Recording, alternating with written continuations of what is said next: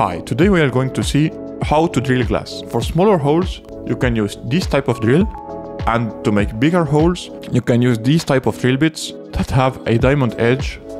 Then to make sure that their glass doesn't heat up too much and to evacuate all the glass dust, we can make a hole in the bottom part of a bottle of water. And to have the maximum security, also wear gloves and safety glasses, because glass dust is something you really don't want in your body. First, let's install the water cooling, and then we can drill. Make sure you go slowly and let the drill bit do its work. And after about 30 seconds, here's the result. Now for the bigger drill bits, we start by drilling with an angle of about 45 degrees, and then we can drill perpendicularly to the glass. But it's still not easy to keep the drill bit straight, so what you can do is you can make a little guide out of some MDF to make sure the drill bit doesn't move, and here's the result.